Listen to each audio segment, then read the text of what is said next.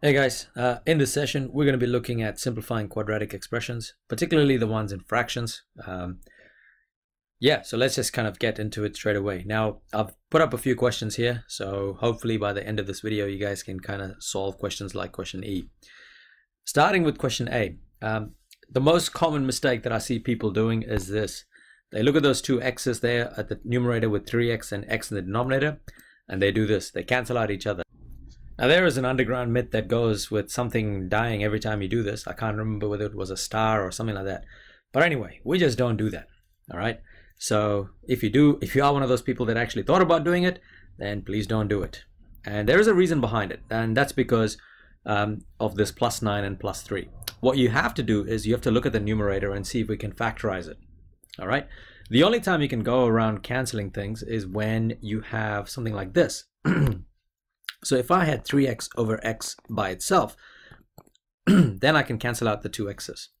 But if I have 3x plus a number, then because of that plus, we can't really kind of cancel it out. So you got to look at common factors.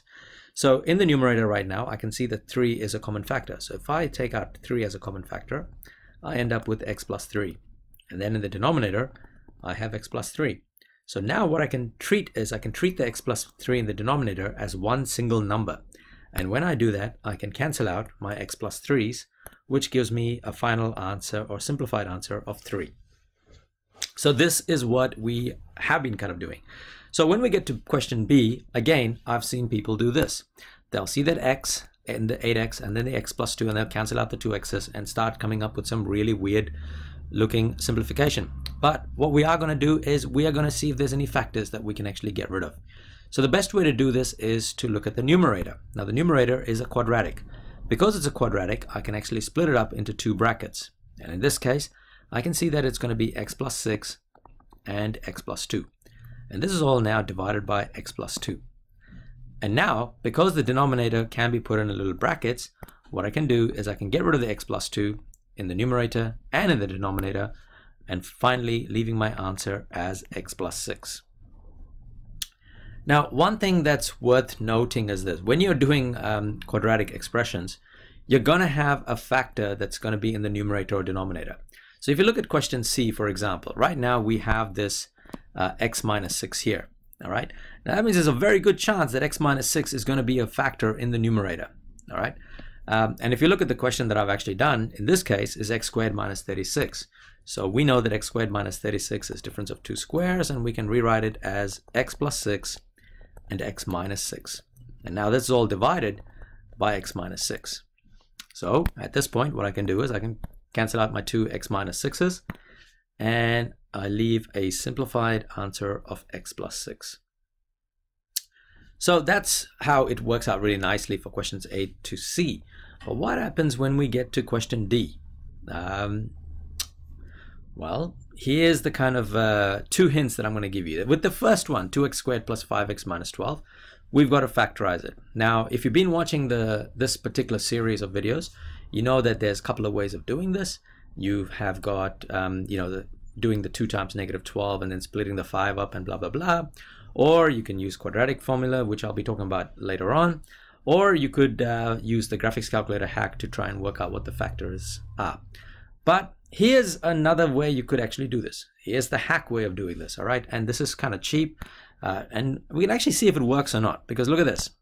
Because I'm looking at that x plus 4 in the denominator, what I'm kind of do is I'm going to be cheeky and do this. I'm going to put an x plus 4 there. All right? If I put an x plus 4 there, because I know that this fraction is going to, we can find a common factor and we can actually get rid of it. Now, because it's an x plus 4 here, if I look at it, I need to look at what number is going to be put in here so that this number multiplied by x is equal to 2x squared. And so here I know that that first number there then has to be 2x. And as for the constant, so if I look at the constant, which I'm going to highlight in blue, so that's negative 12. And I've got 4 multiplied by some number should equal to negative 12. And I know that some number is going to be negative 3. All right, now that is a cheeky way of doing it, and I can actually expand it out. So I know the n terms work out, but if I look at the middle term, I've got 2x times 4, which is 8x. and then negative 3 times x, which is negative 3x, and I'm going to get 5x, and 5x is what I've ended up getting here. So that means my factorization works out. All right, so then I can cancel out my x plus 4 and x plus 4, and I'm left with 2x minus 3.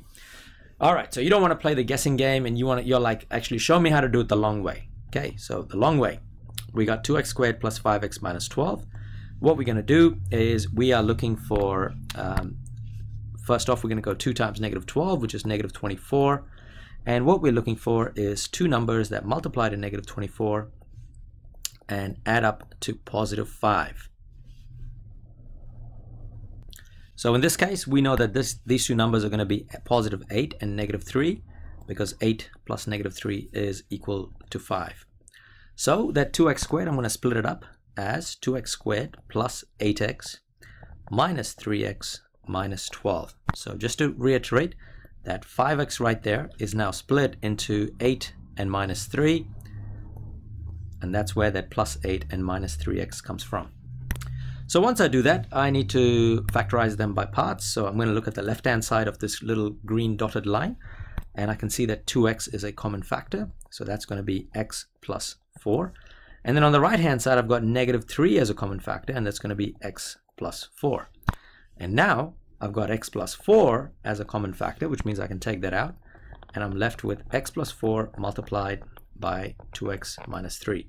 And what you'll see is that is literally what I ended up with earlier on, and then you can just kind of keep carrying on, and you should end up with the final answer of 2x minus 3. Cool. So let's go to the last question here, question E. Now with question E, you know, I showed you guys that earlier shortcut. Unfortunately, it's not going to work. And the reason it's not going to work is because if you look at the denominator, you've got two factors. What I mean by that is, let's have a look. So the numerator, okay, so I've got to do this the long way. So I'm actually going to write this down on the side here. I've got 3x squared minus 7x plus 2. So what I've got is 3 times 2, which is going to give me 6. So I'm looking for two numbers that multiply to positive 6 and two numbers that add up to negative 7. So my two numbers are going to be negative 6 and negative 1, negative 6 and negative 1. So I'm going to write that out 3x squared minus 6x minus x plus 2. And now I'll have to partially split it up into 2, factorize the left-hand side. So I've got 3x as a common factor, which is going to be x minus 2. And then here, I've got negative 1 as a common factor, which means I can rewrite this as x minus 2. Now I can see that x minus 2 and x minus 2 are common factors. So I can rewrite this as 3x minus 1 multiplied by x minus 2. So just kind of reaffirming that 3x is actually from there, the negative 1 is from there.